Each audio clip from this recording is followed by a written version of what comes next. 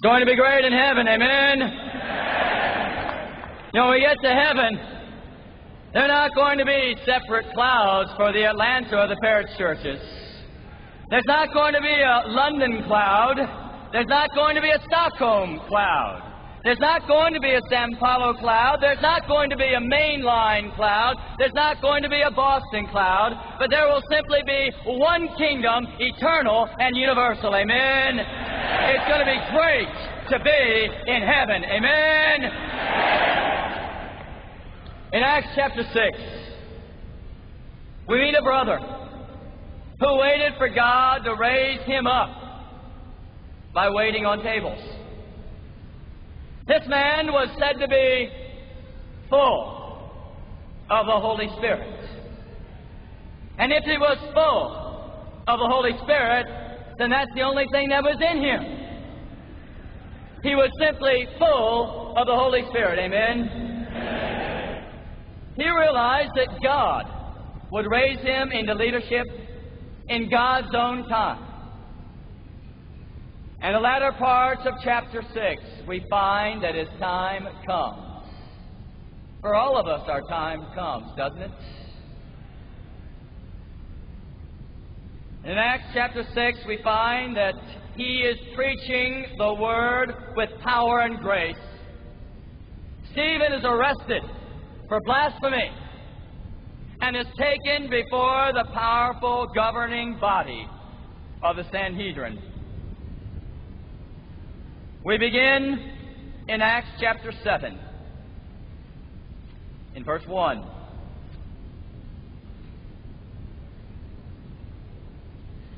Then the high priest asked Stephen, "Are these charges true?"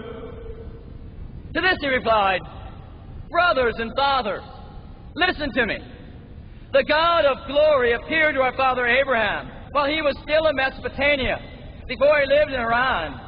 Leave your country and your people, God said, and go to the land that I will show you. So he left the land of the Chaldeans and settled in Haran. After the death of his father, God sent him to this land where you are now living. He gave him no inheritance here, not even a foot of ground. But God promised him that he and his descendants after him would possess the land, even though at that time Abraham had no children. God spoke to him in this way. Your descendants will be strangers in a country not their own, and they will be enslaved and mistreated for 400 years. But I will punish the nation they serve as slaves, God said. And afterward they will come out of that country and worship me in that place." We find that to begin the address before the Sanhedrin, he calls for his brother's full attention.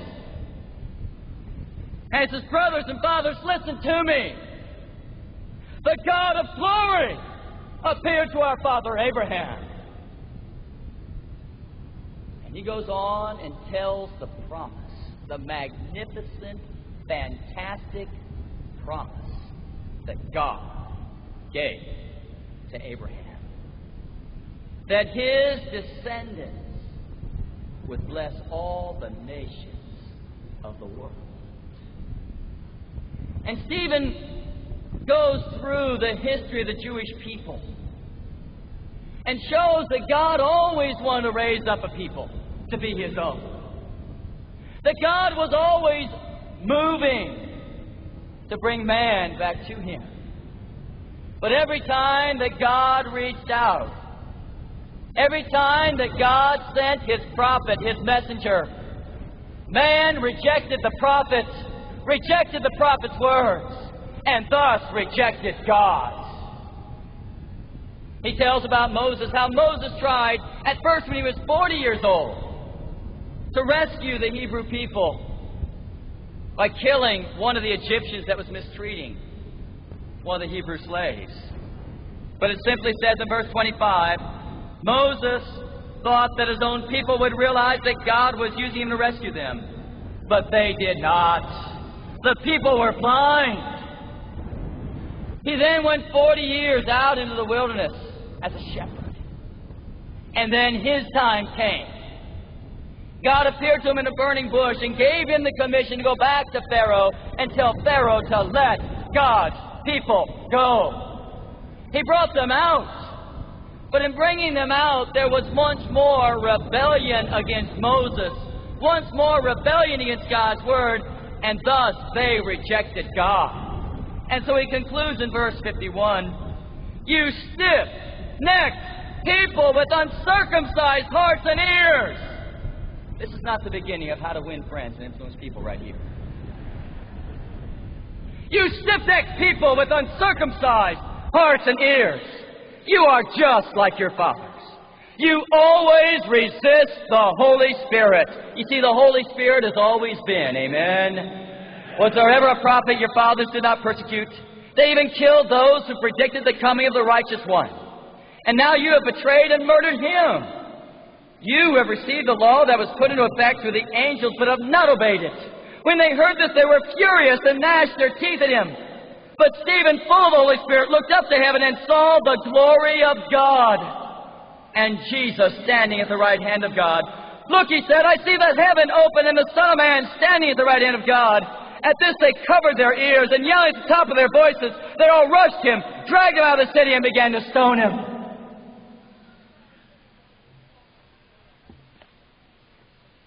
The Bible says that when they heard the word of God, they were furious. They gnashed their teeth. And then when Stephen looked up and saw Jesus stand at the right hand of God and the glory of God, the same glory of God that appeared to Abraham. You see, the God of Abraham was the God of Stephen and is our God today. Amen. And God wants His glory to show once again. He says, "I see the glory of God and Jesus standing at the right hand of God." And that just did it. They rushed him, took him outside the city, and began to stone him. In Stephen's message, the Sanhedrin, 18 times he mentions the word God. Is mentioned to the Sanhedrin 3 times. He says that God is Lord, and 1 time calls Him the Most High. It was a God-centered message. It was a message of God. And yet they rejected it. And He asked them, "Why do you resist the Spirit? Why do you resist God's Word? Why do you resist the movement of God in our day?" He says. You know, we have got to address this issue. Is there such thing as a movement of God? I believe there is. Amen? But the question's got to come. How does God move? How does God work? Turn to Isaiah chapter 10. In verse 20, Isaiah writes, "In that day the remnant of Israel, the survivors of the house of Jacob, will no longer rely on him who struck them down, but will truly rely on the Lord, the Holy One of Israel. A remnant will return, a remnant of Jacob will return to the mighty God. Though your people of Israel be like the sand by the sea, only a remnant will return." I put before you that God has always worked through a remnant.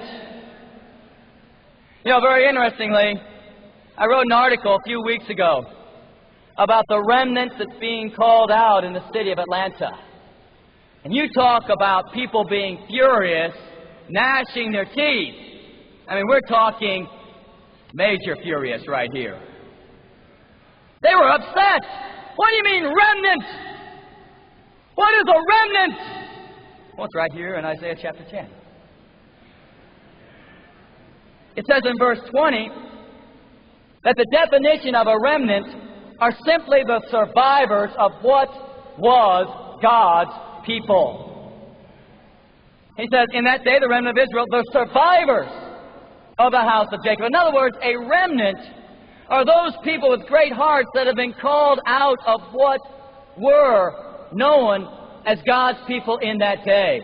God has always worked through a remnant. I believe with all of my heart there is a movement of God that God desires for every generation. Amen? This is what Stephen preached, and so that's our first point. The movement of God. What were the remnants that God worked through? Remember, He started with Adam and Eve. And He told them to be fruitful and multiply and to fill up the earth. Sound familiar? We got the same charge, just spiritually speaking. Amen? They were able to do it. Can we do it? Let's run by again. Can we do it? But we've got to be fruitful and multiply. And yet their fruit was bad. Because there were all wickedness in the world except for 8 people. Come on, brother, you saying that only 8 people in the whole world were saved back then? Yes. And the Bible says that they were saved through water. That's tempting, but I'm not going to plunge in at the moment.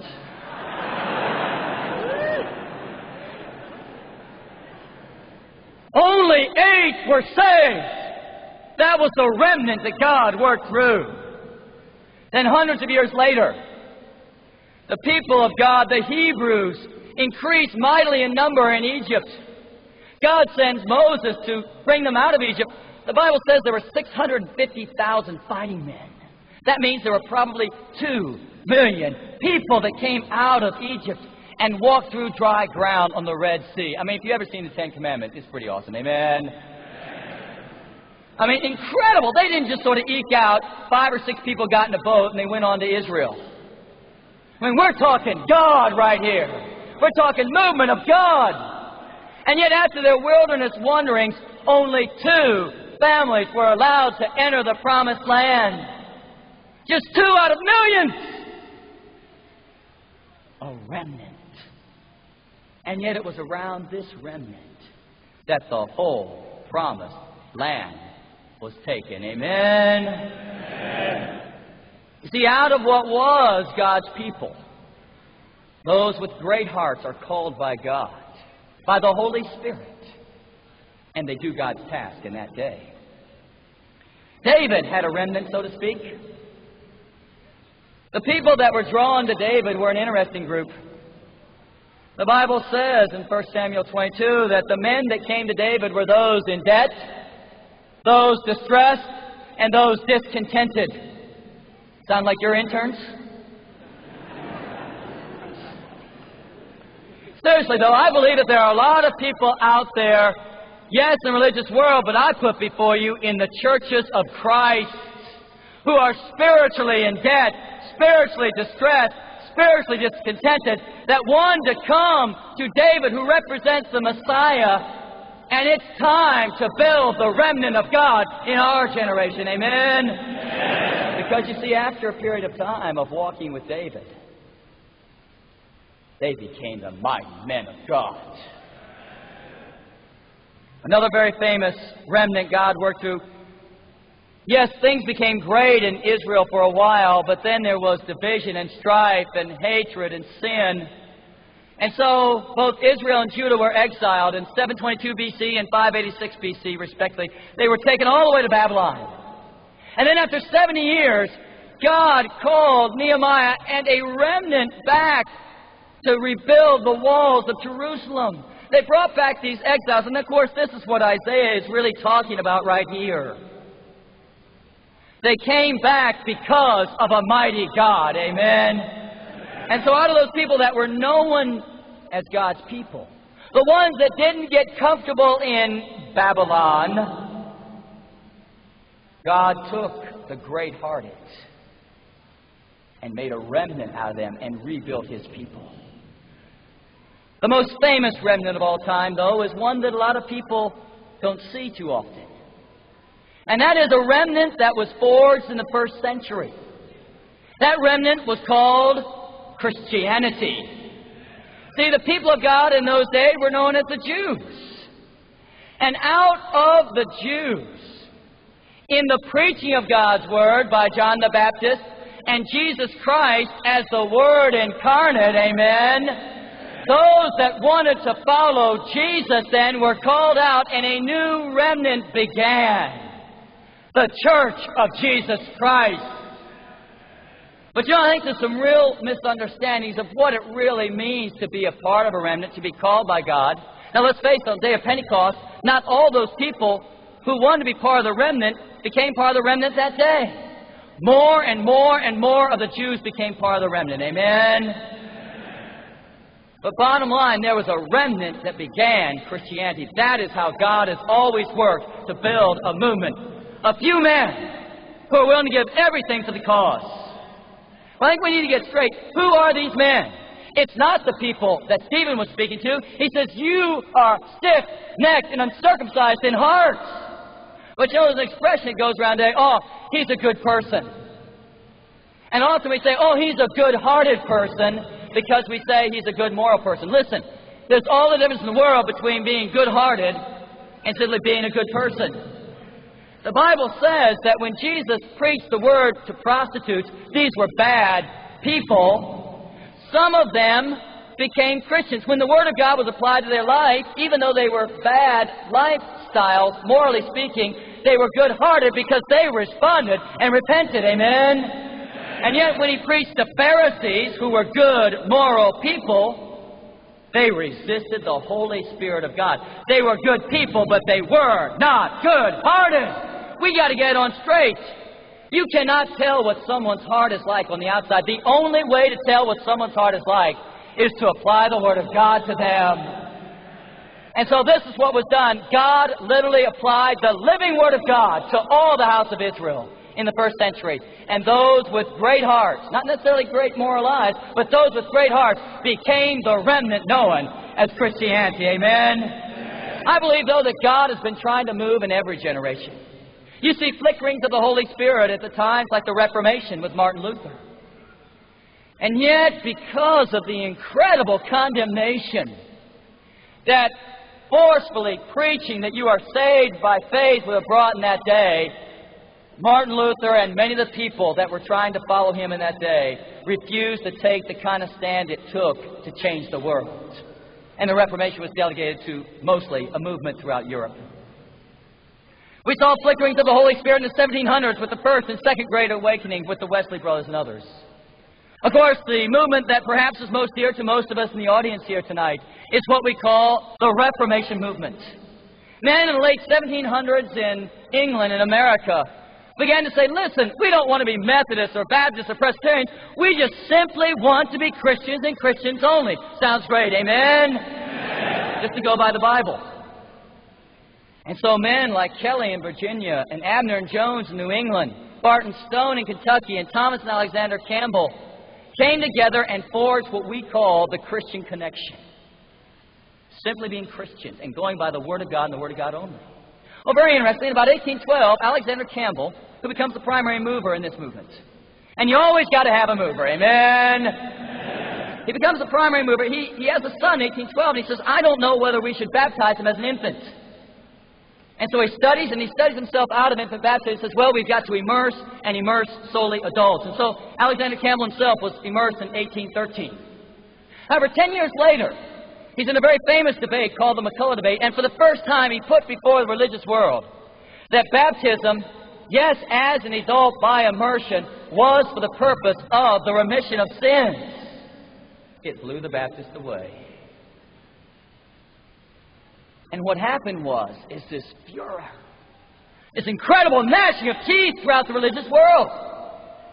And so many people said, this is too much, too strong.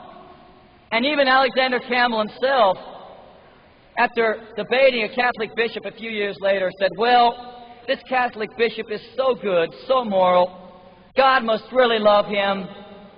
Maybe you can't totally always apply the fact that you got to be baptized for remission of sins as an adult. He backed off out of sentimentality. He backed off because he didn't understand remnant. Alexander himself was never baptized again for the purpose of the remission of sins. He felt it was okay if you retroactively understood it. I'm not going to say where Alexander Campbell stands before God. God will judge. Amen? But let me tell you something. When I read my Bible, you must be baptized for the remission of sins, understanding that. It is the truth of God. It doesn't make any difference how many or how few believe it. You know, if we were to take a vote every time an issue of God or truth of God were at stake, what would have happened at the Red Sea if they would have taken a vote about whether they wanted to go forwards? It wouldn't have been a good outcome, wouldn't it? You know, we have a voting mentality in the Church of Christ today, and that is not in God's Word. The church is not a democracy. That's because we've been so influenced by America. The church is a kingdom. It is a kingdom. It is the kingdom of God on earth. That is fantastic. But we've got to understand that, yes, Alexander Campbell's a great man of faith. He brought us a distance. But he didn't take it all the way because of sentimentality and afraid to, quote-unquote, turn off too many people. My greatest fear at this hour is that so many of us are sentimental towards what we call the Restoration Movement and, quote-unquote, the churches of Christ, that we are afraid to take restoration all the way back and to go by the Bible and the Bible only. Let me tell you something. No matter how few people follow, I am determined to take it all the way back. Amen? Amen. Here's the bottom line, brothers and sisters. We have got to understand the concept of remnant. We cannot back off. We cannot compromise. We've got to speak the truth in love, and yes, wisely, but we've got to stand up for the truth. Amen? Amen. I'm not saying that everybody in the Church of Christ is lost, but I am saying there's a lot of deadness out there. Let's just be honest. I'm not condemning. I'm just saying let's just be honest. But see, we are so close to sentimentality, we don't want to wake the people up. I am so thankful Stephen stood up and said what had to be said. He said, you're uncircumcised in heart. You're stiff-necked. You're hard-hearted. You're resisting the Spirit of God. That's what he said. I fear that too many in here want to restore the Restoration Movement. I'm not here to do that. I am here to restore New Testament Christianity according to the Bible. How about you? Amen? Amen.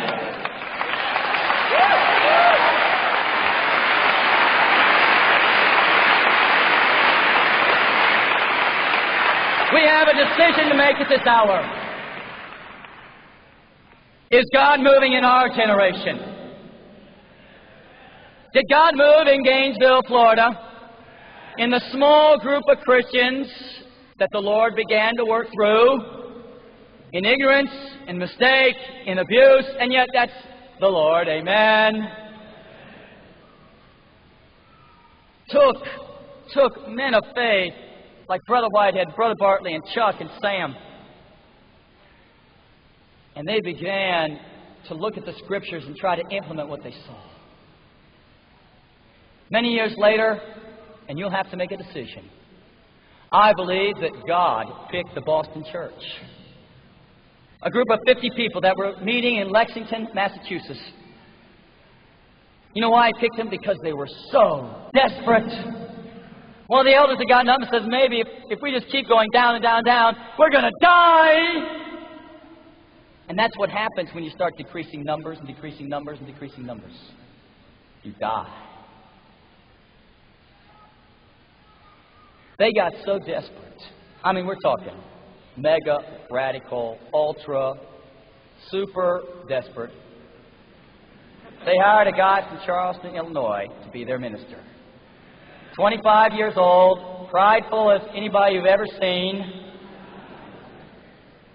But even God could use someone like that. Amen? Amen.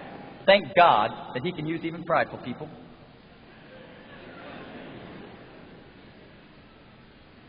In 8 years, you're going to have to make a decision.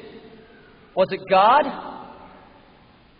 Or the collective brilliance and talents of Bob Gimple and Stan Moorhead and Kit McKean and Elena and Pat, the awesome intellectual genius and the super expertise in studying out the details of the New Testament patterns that allowed an 8-year period of time a church of 50 to be a church of 3,000 every Sunday morning in the Boston Garden. Was it of God or was it of man? You must make a decision. You know, 1 year ago at the World Mission Seminar To this day to date, there have been over 1,000 baptisms in the Boston church. I believe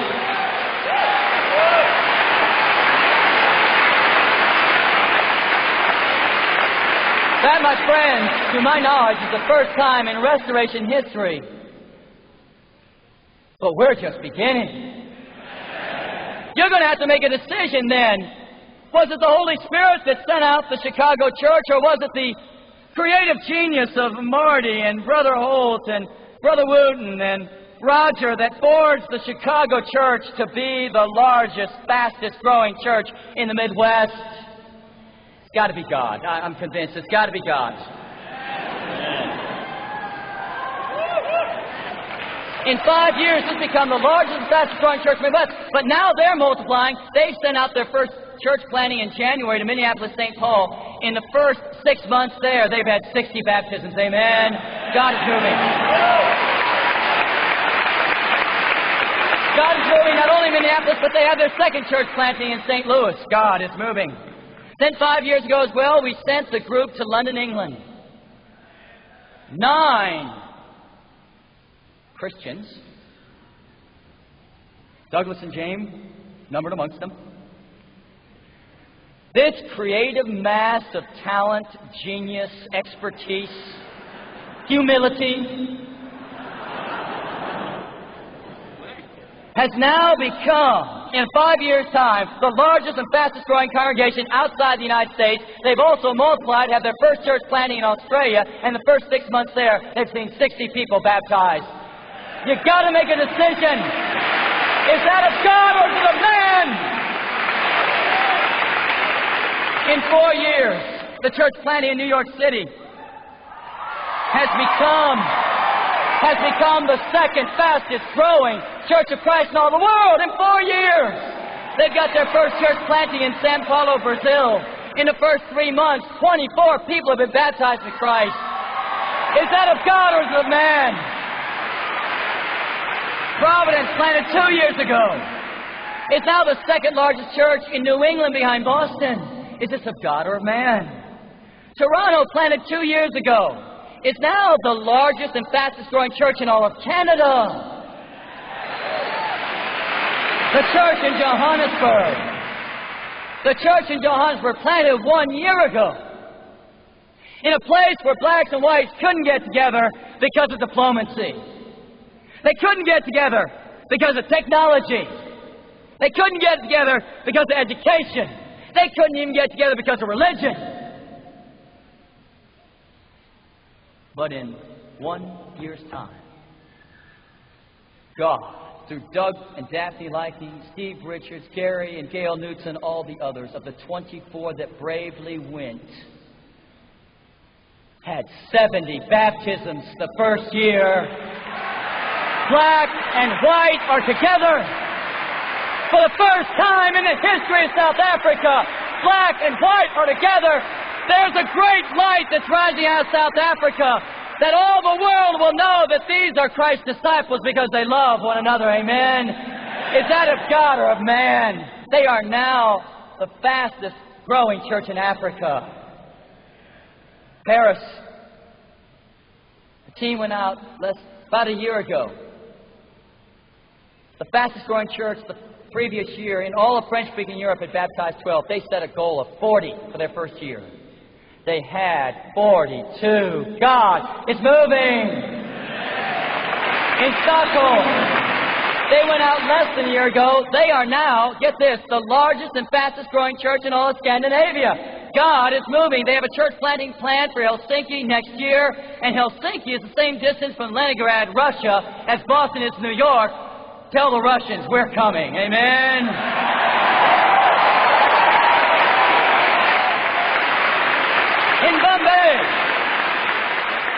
In Bombay, last January, 9 Christians came together to initiate the work there after a 3-month internship.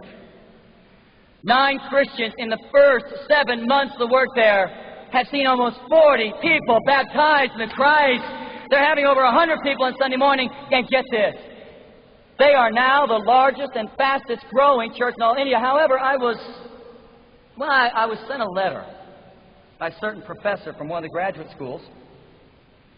And he said, I will give you that they are the largest meeting group of Christians in the nation of India, 1 billion lost souls. He said, but when you say they're setting the pace and leading the way and being the fastest growing, that can't be. I mean, there are people that go in there in 2 weeks and baptize 2,000.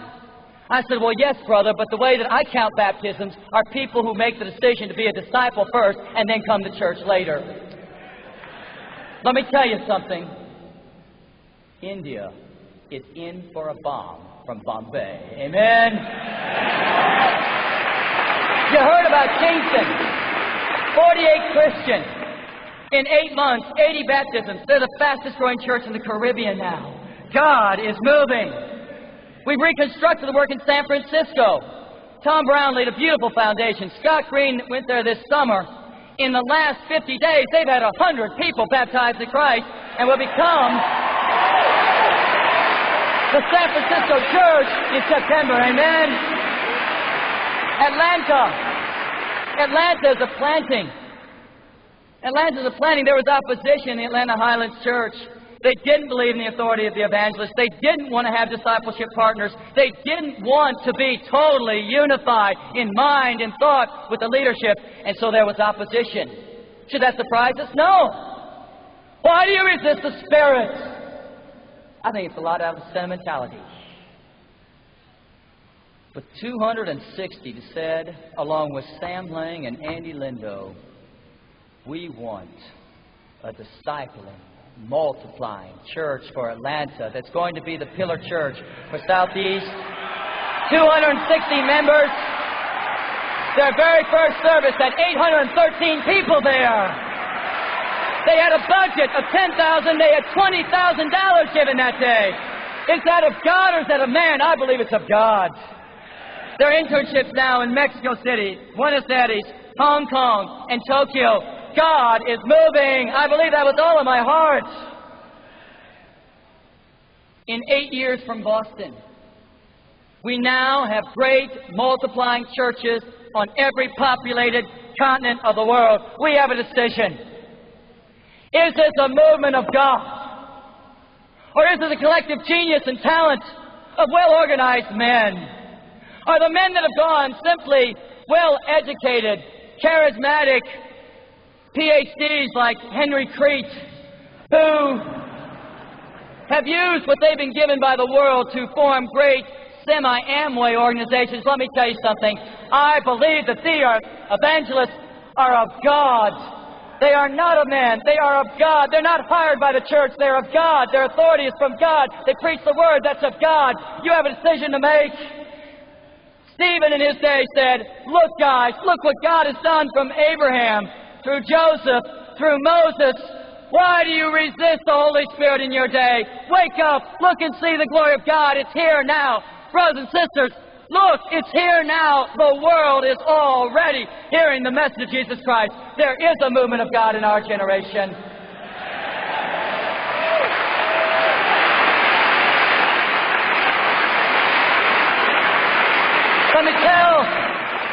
Let me tell you people something. And you'd best all say amen. Those under the spell of darkness live in confusion. Remember that in just one lifetime, the world was turned upside down. Just a ragged band of men went out into Jerusalem one day and shouted out in every tongue words he sent them to say. 3,000 souls agreed, and so the work just begun. And that on Pentecost beginning was just like a starting gun. Only a few weeks earlier, the Lord was crucified. Now on every corner in Jerusalem, it seems the Lord is multiplied. The message spread to hungry hearts like seeds scattered in the breezes. And now there's just not one to kill, but there are 3,000 Jesuses. Upside down, the world needs shaken. Rattle the cages. There's chains that need a breaking. 2,000 years, and here we are. A world of waste and screams. But just a ragged band of men can reawaken all the dreams. There's a way to take this planet and change everything around, or a better way to say it is, let's turn the whole thing upside down.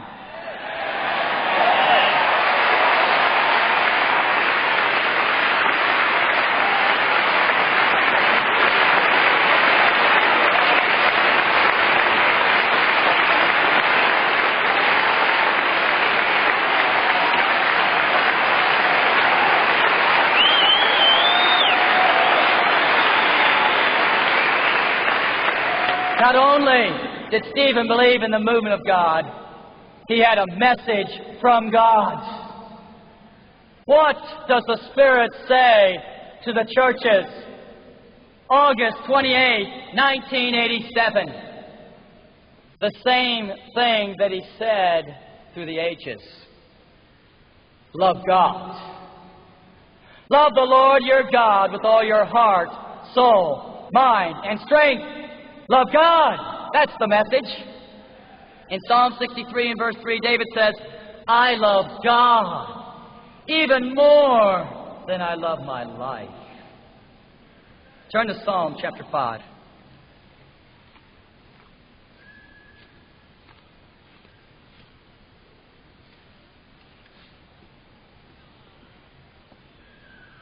From David in verse 3, morning by morning, O Lord, you hear my voice. Morning by morning I lay my request before you and wait in expectation. He said, every morning, Lord, I get with you. Just morning by morning, I'm pumped. I have a reason to get out of bed. I hate to sleep in because morning by morning I'm with you. I pray and then I wait in expectation. Now that's a quiet time. You know, one of the most beautiful things about children is their purity and understanding of God. They wait in expectation. My son Sean, whom so many of you prayed about, he's doing great, is one of the most pure-hearted little kids I've ever seen. His prayers are really prayers to God. He knows he's talking to God. I get a kick out of it. You can always tell when someone's talking to God, really. With Sean, he talks to God. We had the privilege 4 or 5 months ago to have one of Elena's brothers, George, come by the house. And George wasn't a Christian. And we had a family devotional. We just have a rip-roaring, fun family devotional. That's what family devotionals need to be all about, right? The Lord's fun. And then we went to the dinner table. And usually I have to coach Sean, but I said, Sean, why don't you do the prayer? Now, for those that know Sean, he's got the deepest voice any little kid ever has. He starts out, he goes, Dear God, thank you so much for Daddy, Mommy, Livia, Eric, Juana. That's the girl that lives with us. And thank you so much for Uncle George. Please help Uncle George become a Christian soon. And God, make the food good. Amen. And you gotta know Sean. He looked up to me and he had those eyes. Those eyes that just wanted your approval. Well, during the prayer, I'm sitting there, and please help George become a Christian. I mean, this is uncomfortable. You ever been there, an uncomfortable moment? Your kid has just told the person there he's not a Christian, and things are, you know, you say, Sean, come on, keep going. Maybe he'll just forget or something. Sean, just keep going. And you know, it's real uncomfortable, and you really don't want him to say amen and have to look up. You know what I mean? Anyway, he said amen. I looked up. I couldn't look at you. I just looked at Sean. There was Sean, just with a smile. Daddy, did I do good? You know, and I just gave him the nod. And I didn't know what to say. I just sort of turned slowly to Peter. Elena sort of turned slowly, to George. And he says, well, Sean just likes to preach when he prays. See, he prayed with expectation. 2 months later, George was baptized in Christ. Amen. He's here with us tonight. I'm going to ask George right here to stand up. There he is right here. That's Elena's brother George. The answer to Sean's prayers of expectation. I got a question. We say we're a movement of God. Then we're to be spiritual men. Stephen was a man full of the Spirit. It's recorded 3 times. He is full of the Spirit. I got a question. This morning, here at the World Mission Seminar, a mountaintop experience, did you have an awesome quiet time? Did you have an awesome quiet time? Raise your hand if you did. Be honest. I want us to look around. How few that really is. You people that don't raise your hands, you scare me. You really scare me. We're to be of God. And here in a mountaintop experience, you don't get with the God in the morning. You scare me. You really scare me. Our movement can be stopped. Not from the outside. No newspaper article. No reporter. No TV. No amount of persecution. Stop God! For God will not bless people that do not know Him and aren't with Him in spirit. That's why Paul says, pray in the Spirit on all occasions, Ephesians 6. There are three ways the movement of God can be stopped in this generation. Number one is sin. The lust of the eyes, the lust of the flesh, the pride of life. If we become filled with sin, there'll be a cloud of unrighteousness hanging over our churches, and we will not grow. God will not bless it. We will resist the Spirit. We'll become blind to the truth of God's Word. Number two, the second thing that'll stop the movement is fear. Cowardliness. Cowardliness to share our faith, but cowardliness to stand up for the truth. However few that makes. We always are talking about building bridges, building bridges, building bridges. Let me tell you something. You better build a bridge you can stand on. Because too many people have been trying to build bridges with people that don't want them built. And they've crashed in the soup of lukewarmness. Sentimentality will kill us. That's what fear really is and can become, is sentimentality. We don't want to take a hard line stand for the truth. Number three, traditions. Oh yeah, we preach that we abhor traditions. But I don't know too many groups that are as plagued with tradition as much, and we even call them the traditional churches of Christ. That's scary! You know, we've restored so much. We've come so far. We don't think we have to meet in church buildings anymore. Amen? We're willing to call people to be committed and not just suggest it.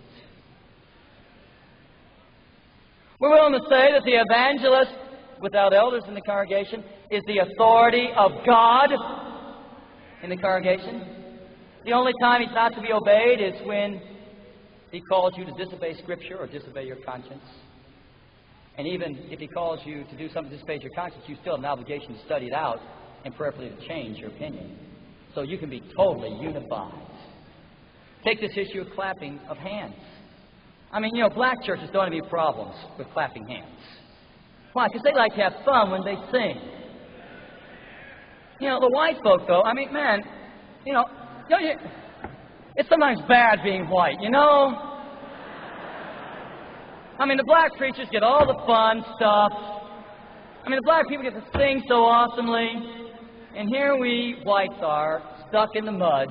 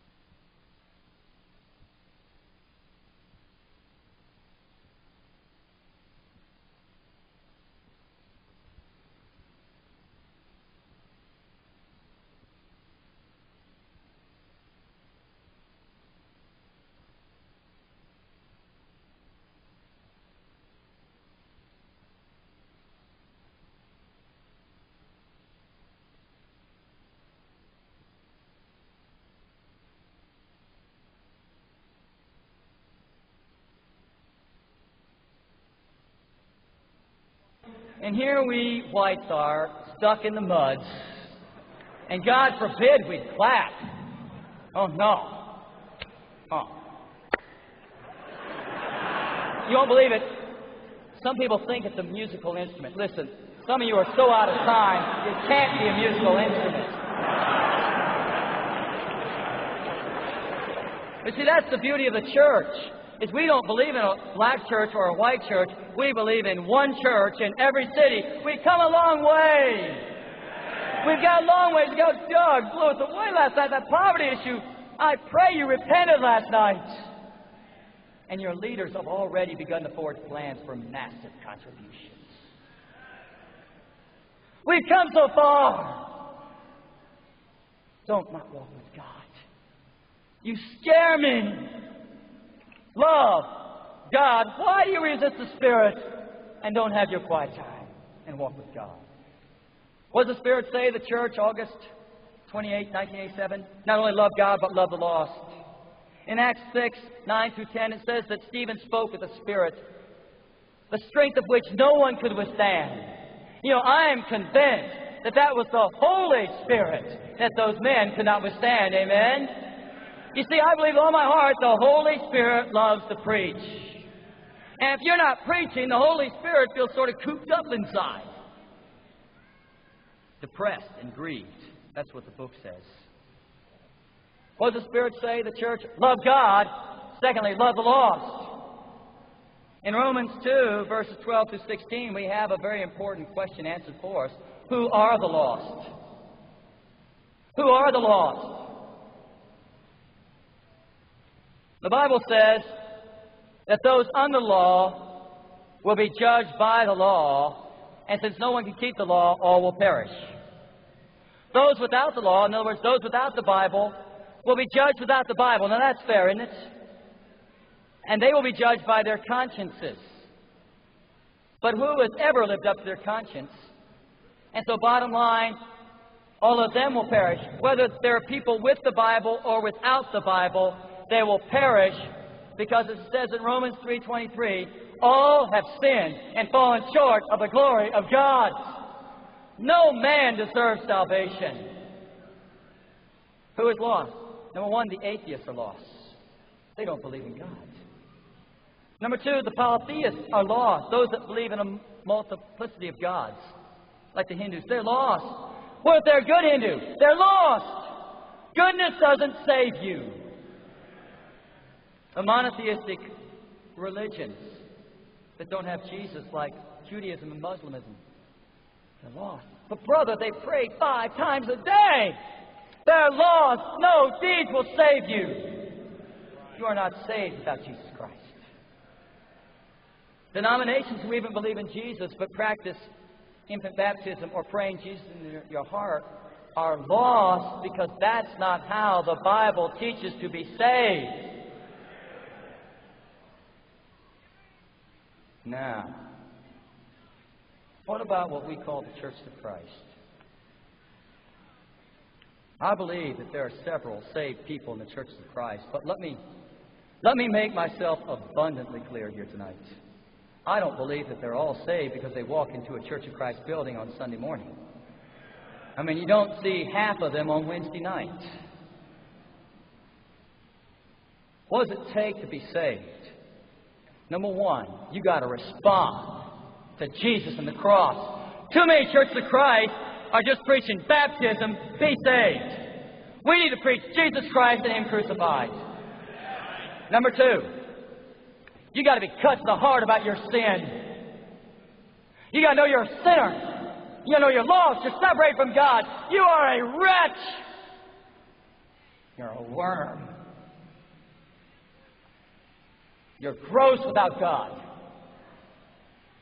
There's no good person that comes to the Lord. But you know, when we're baptizing young people, 9, 10, 11, 12, a lot of people think, well, I knew the difference between right and wrong. Hey, being convicted about sin is much more than understanding right and wrong. My daughter is 6 years old and understands right and wrong. Eric, too. He understands right and wrong most of the time. Understanding right and wrong is not being convicted of sin and being a sinner. Let me just put it this way. You didn't respond to Jesus, but you followed the plan of salvation, quote unquote. You didn't respond to Jesus. You are still lost. You weren't convicted of your sin. In responding to Jesus, you are lost. You got to understand you're a sinner. Now, you may not be able to number all your sins. I mean, listen, we're talking long list here, folks. But you got to understand you're a sinner. I knew about my immorality and my cheating on tests, my selfishness. I knew I was a sinner. I hated it. I loved God, I really did, but I was a gross sinner before God. Number 3, people must be called to repent. They must be called to turn away from sin. If there is no change of life, then there is no repentance.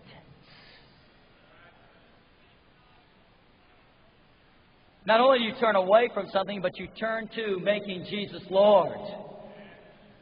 The Bible says in John 4:1 that Jesus gained and baptized disciples. That's what the book says. I think that's what we need to do too. Amen? That terminology has thrown some people, but here's what it means, and Jesus makes it clear in Matthew 28. You've got to make disciples. You've got to, at least 1 second before baptism, make the decision to be a disciple of Jesus Christ and then be baptized. It cannot be a retroactive understanding.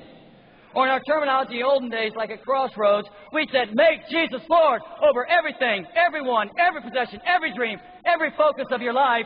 If Jesus isn't Lord of all, He's not Lord at all. But let's get back to Bible terminology.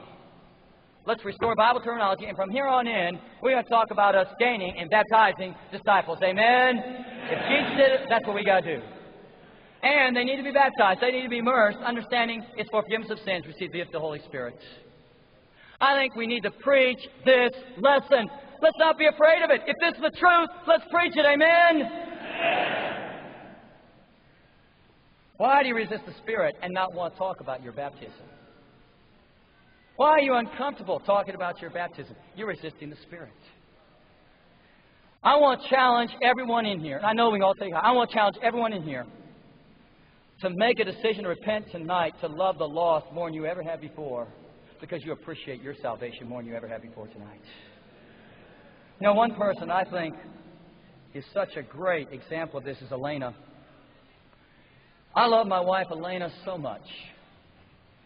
She has been what I need. She's so pure-hearted, and I'm not naturally that way, and God's changing me through His Holy Spirit, through Bob and Al, through Elena, and through Pat and Gloria, and so many others like Douglas and Steve and James and Martin and Phil and all the ones I love so much.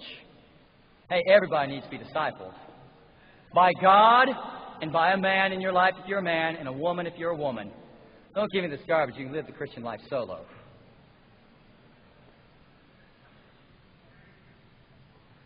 You know, Elena's done so much. She loves the lost so much. I don't know of anybody in any ministry, and I have sometimes a tendency to be given to exaggeration. Sometimes. That's what Douglas tells me, at least. But I honestly, I don't know anybody in any congregation that's been as fruitful in their neighborhood as Elena. And it allows me to really be fruitful in the neighborhood, which is great. And I appreciate that.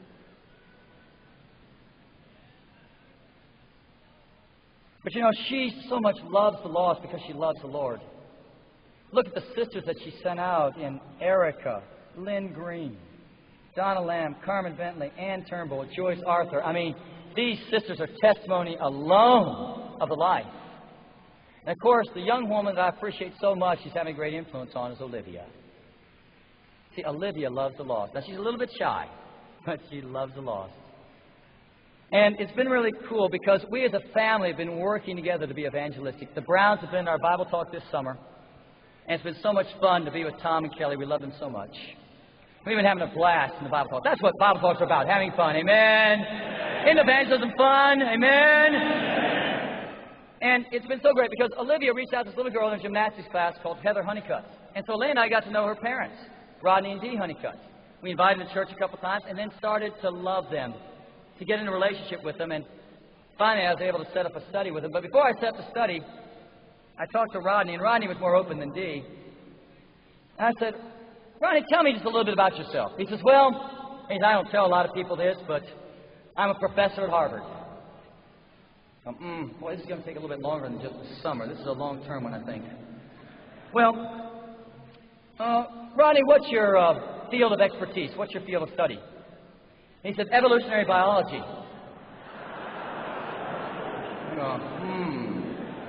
Boy, we're talking major project here. This one calls for Tom Brown and me both. I think this is that. Yeah, that's it. We studied with him 2 times a week. Got into a daily relationship, challenged, got out the scriptures, taught about Jesus. He came to faith in Jesus, came to faith in the Word. And 5 weeks later, in the 1st of August, he made the decision to be baptized, and he's your brother now. 5 days later, his wife, Dee, was baptized into Christ too. Amen? It was so beautiful seeing Rodney baptize her into Christ. That's where our joy is at. Never get away from evangelism. There's so much joy and happiness as we share our faith in Jesus Christ. You see, sharing our faith is not just for the lost, it's for us. Because when we share our faith, we're reminded of the good news. If you're not out there sharing your faith, you're not reminding yourself of the good news. That's why so many of you are dead. You've not loved the lost. That's what the Spirit says. Why do you resist the Spirit and not bring visitors? The Bible taught. Question. How many people here have been personally fruitful this year since January 1st? Raise your hand. The rest of you guys scare me. You really scare me. We're supposed to be the people of God who love God. Realize the world's lost. You scare me. Repent. Why do you resist the Spirit and not be bold? Thirdly, what is the message of God? Not only love God, not only love the lost, but to love the brotherhood. 1 Peter 2:17. I believe it's only when you love God and only when your focus is straight in loving the lost can you love the brotherhood. You got to go in the same direction. You see, if you're in a movement of God, you got to be moving. And that's pretty good, isn't it? If you're in the movement of God, you got to be moving. Amen? Amen? I think it's time to pick up the movement. You know, God has been working in so many great ways. I've been alarmed in the last few years, the divisiveness that's been coming into the discipling ministry. Let's just lay it out. We're family here. We're family. I've been very alarmed by the divisiveness that's come into the discipling ministries. It's scary. One church recently told me, well, we preach a different message than you guys in Boston now. Oh, that's scary. That really scares me. But you know, God is trying to forge a remnant. Not only is He calling people in from the mainline church, we've got to pull these people in, amen? And we cannot sit idly by while there are dead churches there, folks. It's time to pull them on in. And there's division between us and the mainline church because, as it says in 1 Corinthians 11, there's got to be division, so which ones of us have God's approval? But God has been working through 2 very incredible leaders of God, humble men. Tom Brown, leader in Berkeley Church, said, listen, it's just not multiplying out here. Oh, we're having additions in our church. It's not multiplying. You know what multiplying means? Having more and more baptisms every year. That's what multiplying is. Additions when you got about the same amount and you're going down. He says, listen, I need to get into discipling relationship. I cannot do it on my own. No one can do it on their own. Everybody needs ongoing discipleship. You're a disciple of God till you die, and you're a disciple of someone else till you die. Timothy didn't quit being a disciple of Paul after he's with him for a few years. Said, well, toodles, Paul, I'm going to do it my own way. I probably can take it a little bit higher. You know, I think you're a little bit rough there in some of those spots. Should have been a little bit warmer to the Galatians.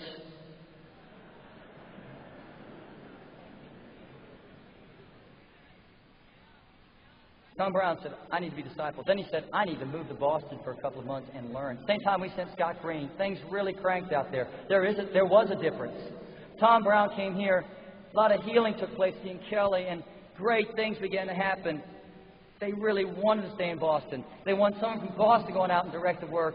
And come September 13th, Frank Kim's going to be the new evangelist out there directing what will become now the San Francisco Church. In the meantime, God was working at the Atlanta Leadership Conference.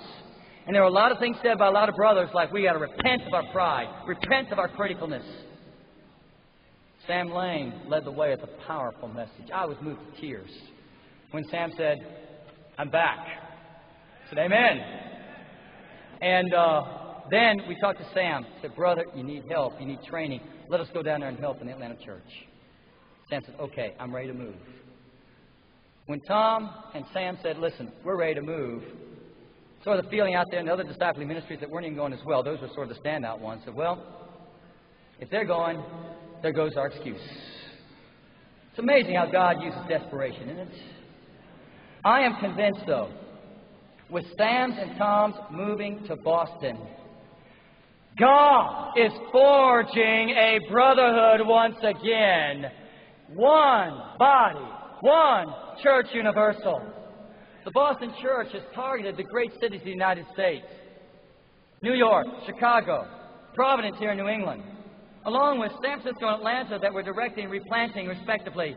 We've targeted Washington, D.C., we've recently targeted Miami and need to be, and we targeted Los Angeles. We're working with the San Diego leadership right now. They want discipling from Boston, and Marty and I are in a discipling relationship there in Denver. What's happening now is that there are networks of relationships that are beginning to be forming in the United States. New York is close to Chicago because Steve does like Marty and Roger. Providence is close to San Francisco because Terry does like Frank.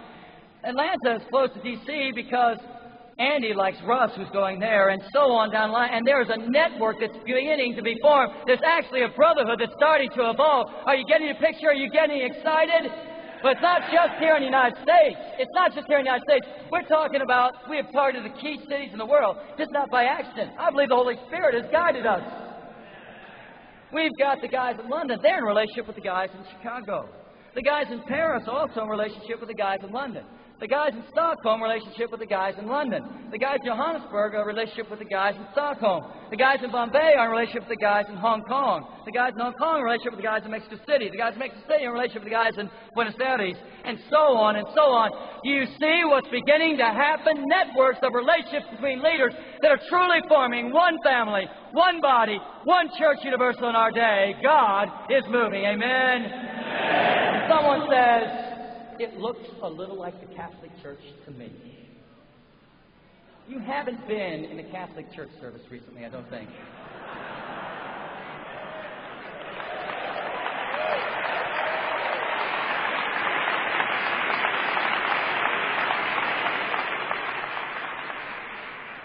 Leadership in the kingdom of God is not by position, but by relationship. You see, it's not that these guys are stationed in position. It's a matter of relationship. Discipling.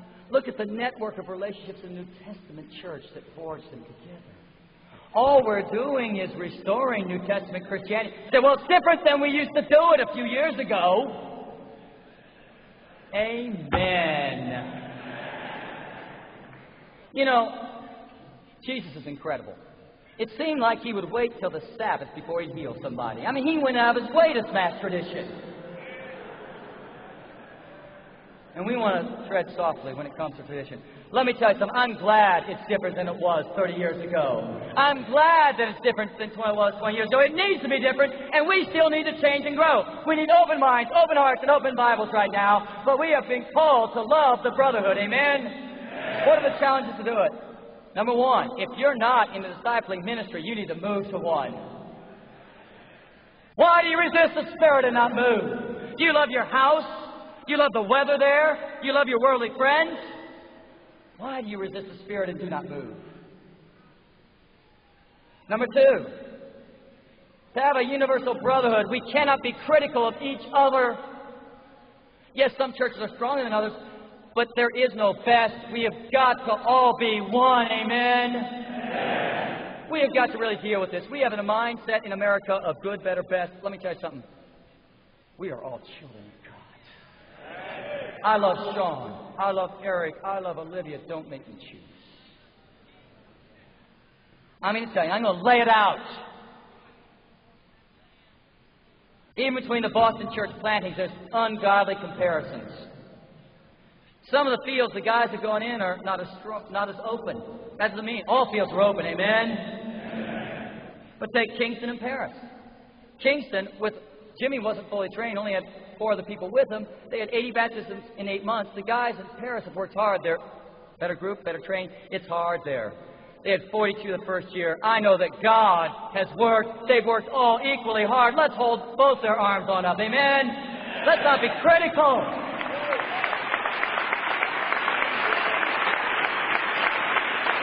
Secondly, the teams we've sent out are different strengths, different numbers of interns. The ones in America have the advantage of move-ins, and that's great. But don't compare New York and London. New York is doing fantastic. Let me tell you something. Let's just praise God for New York. Amen. But let's praise God for London. How do we just praise God? See, the guys in London don't have all the move-ins New York has. I'm not cutting out Newark. New York is going fabulously. It's the fastest growing of all the Boston church plantings. Amen. And someday churches like New York and Mexico City and Buenos Aires and London will be bigger than Boston because they're in bigger population bases. That doesn't mean the work's not going great in Boston either. You know, we do work a little bit around here. I mean to tell you, we got to deal with this innate critical attitude. Get it out! We don't need it in the family. My challenge tonight is this.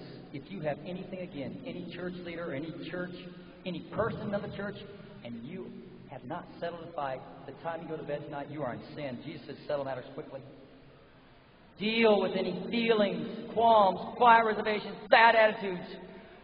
Let's be united when we come together, totally in the Spirit, tomorrow night. Amen. Amen. Number 3, we have got to call our brightest and best into the full-time work. The best hearts, the best faith, the best talents. Does that mean the others aren't more important? No. God loves everybody. Amen. But look at the world. I mean, the business world, they want their top executives to be the 5 talent guys, not the 2 and 3 talent guys. They appreciate them, but you need the 5 talent guys on top. In medicine, they want the 5 talent guys to be the surgeons. They want, I mean, you know, if someone's going to slice and dice, you want him to be semi-coordinated. The pilots, the best 5 talent guys become the astronauts. They're the guttiest ones.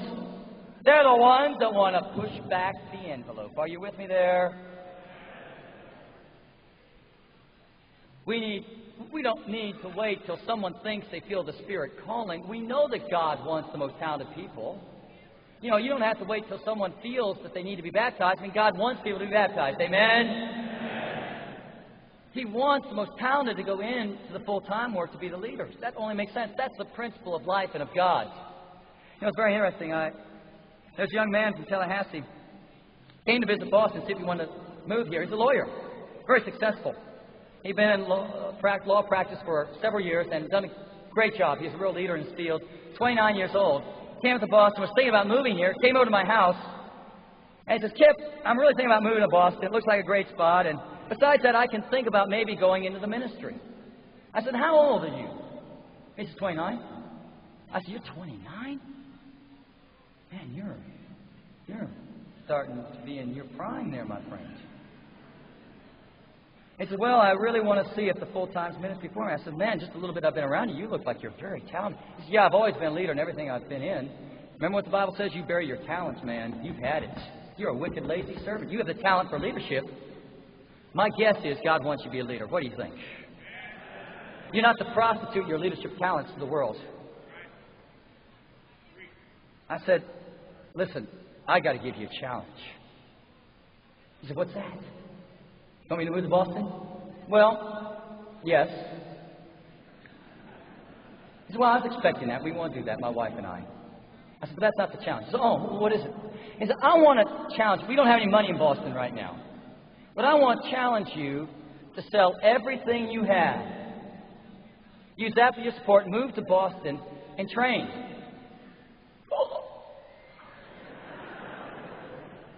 When? I said, well, what are you doing the next few days? He said, well, I'm on vacation. I said, well, why don't you pray and fast about it on your vacation? That'd be good to think about.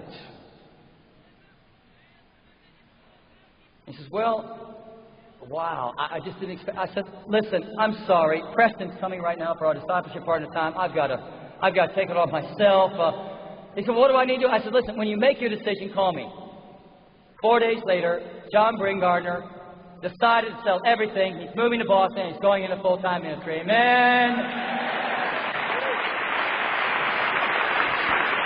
We got to call our people into full-time ministry.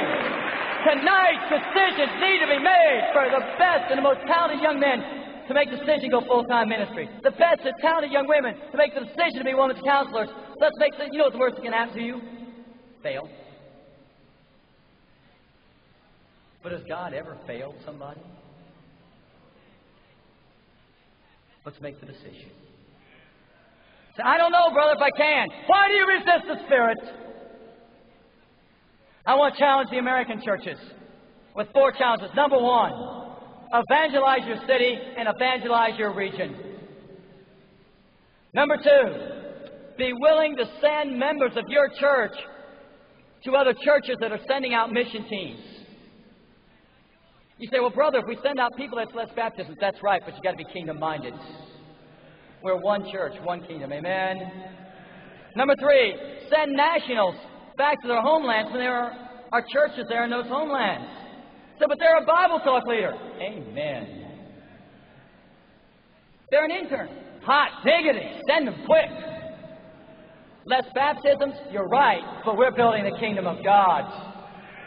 And number 4, I want to challenge the American churches to give money. Lots of money. Lots and lots and lots of money because you love God, you love the lost, and I believe you love the brotherhood. Amen? You need to adopt a missionary. You need to adopt the mission point. Not just give 5,000. Give 50,000. Give 100,000. These guys are living in poverty abroad. Let's get behind our missionaries. Amen? And finally, not only did Stephen preach about the movement of God, not only did he have the message of God, but he was martyred for God. In Acts 7, we find the account that's familiar to us. And we find that he stands on up. He sees Jesus standing at the right hand of God. They're dragging him out of the city. They begin to stone him. And the Bible simply says, meanwhile, a witness, in verse 58, meanwhile, a witness laid their clothes at the feet of a young man named Saul. While they were stoning him, Stephen prayed, Lord Jesus, receive my spirit. Then he fell on his knees and cried out, Lord, do not hold this sin against them. When he had said this, he fell asleep, and Saul was there giving approval to his death. On that day, a great persecution broke out against the church of Jerusalem, and all except the apostles were scattered throughout Judea and Samaria. Godly men buried Stephen and mourned deeply for him. But Saul began to destroy the church. Going from house to house, he dragged off men and women and put them into prison. However, those who had been scattered preached the word wherever they went. You know, I was touched last night when George Gagana, 71 years old, came on up. And of course, he's going back to Tokyo to die there. He came on up and in tears in his prayers prayed to God, spare my life till I see the world evangelized. That's going to be awesome. I got a hunch, just a hunch, that God's going to do it. But you know, if we're going to restore New Testament Christianity, we want to restore New Testament joy. Amen? New Testament love. Amen? New Testament scriptures. Amen? We want to restore New Testament numbers. Amen? But when you do all that, you're going to restore New Testament persecution. There's a price. That's why a lot of people don't want to get too close to Boston. We're expensive friends.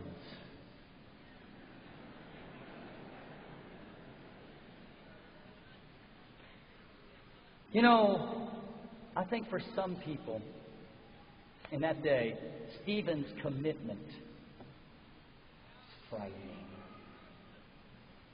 Guy that stood up, told the whole cotton-picking Sanhedrin they were uncircumcised and stiff-necked, resisting the Spirit. And then he just looked up to heaven and says, hey, I see Jesus too.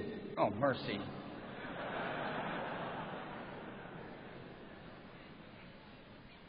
You know, that kind of commitment is frightening. And then he said, Lord Jesus, receive my spirit.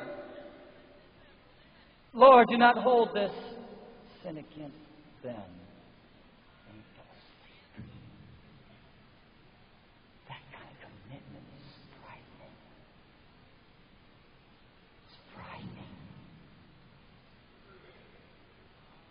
Our brother Vincent over in the church in Paris, while singing and preaching in public, preaching in a campaign, was kicked in the groin, hit in the face, and asked by that non-Christian, "What would Jesus do?" And he said with a smile, he turned the other cheek. Bombay, they've been kicked out of homes, kicked off campuses, spit on. Their lives have been threatened several times.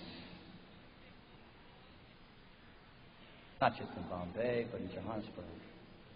Not just in Johannesburg. I got news for you folks. In Boston, Massachusetts, I've had a couple phone calls. And they weren't the good humor man. Let me put before you, a man has nothing to live for unless he's got something to die for. But why did Stephen die, Chip? He was an awesome preacher. He was powerful. But you know, God allowed him to die so he'd go to heaven, amen? But beyond that, by dying, he brought more souls in the kingdom than by living. He totally blew the mind of that guy, Saul. In Acts 22, it records that Saul still remembered Stephen's death. He never forgot how that Christian died. There was such a great persecution to all the Christians at the challenge of the apostles and the prophets, not out of fear, but in a scattering of love, scattered out into virgin territory, and preached the word wherever they went. More souls were won because the Christians were inspired by Stephen's death. One of their leaders was not afraid to die for Jesus. It convinced the Christians. It convinced the non-Christians. Jesus is Lord. There is something to die for. There is something to live for. I understood this so much more when Doug Lightning shared with me an account from South Africa. There was this woman, this Christian, that got in a car wreck. It was a very bad car wreck. The fire trucks rushed to the scene. She was pinned inside the car wreck. The firemen were trying to take her out of the car with the jaws of life. One man in particular was trying to struggle, and all of a sudden, the gasoline that had leaked out of the car caught fire. It quickly began to consume the car. The fireman had to back off. And he backed off, and he saw the fire begin to consume the part of the car where the woman was at. And he was just trying to shield himself from the screams. And all of a sudden, he heard gospel songs. And the woman sang till she could sing no more. The fireman went home that night. Doug tells me, haunted. He made several calls the next day. He says, which church does that woman belong to? And the answer came, the Church of Christ. He got in touch with the church, and a few days later, he was baptized in Christ. He's your brother.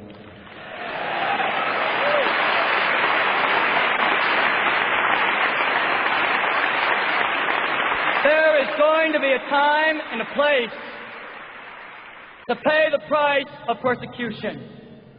But it'll only more convince the Christians, and it'll even more convince the non-Christians. And yes, my friends, some of the high-profile people in here will be martyred like Stephen. Or else the movement will not be preached to every person. We've got to pay the same price. It doesn't come any cheaper in the 20th century.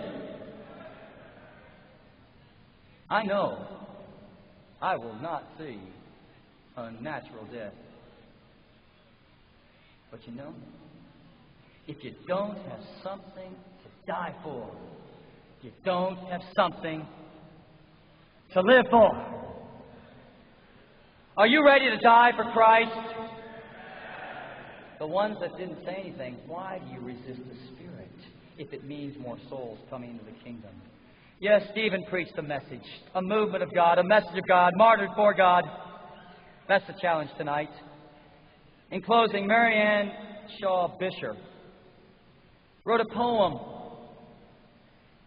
She was in a weaker discipling ministry. Now she's in Fort Lauderdale, really loving it there in that great ministry. But she wrote a poem when she was hearing all the things about Boston. And she sent me this poem. And she entitled it, The Movement. A movement, they call it. What a frightening word. Why does my soul shrink within? It looks like God's hand as it blazes the trail, but my mind says, could it be sin? I see what they say. I study the Word. It's hard to call them wrong. But I panic and fright as I wonder at night, what if this movement is wrong? The Spirit of God moved across the waters. Why doesn't that frighten me? Jesus chose a zealot to move His cause. Is that so hard to see? But that was Jesus and that was God. And these, I remind you, are men. But watch how they sing and pray and repent. See how they rebuke their own sin. And they laugh and they love as they sell everything. And I see the hilarity of faith. Reckless abandon as onward they go. Why do I envy these greats? Dirt bags, they say, in slum and refuse. It all makes me want to run. But as I watch and as I see, they're all having so much fun. Strong leaders, pillar churches, discipleship. Have they forgotten our rules? But why does my mind drift back to one man and a few that learned in his school? He went away. He is not here. His Spirit lives in our hearts. But I'm so tired of trying alone. I feel like I'm falling apart. I need what they have, I have to confess. And I'll tell you another truth. I want it, I want it, I long to rise up. My best days cannot be my youth.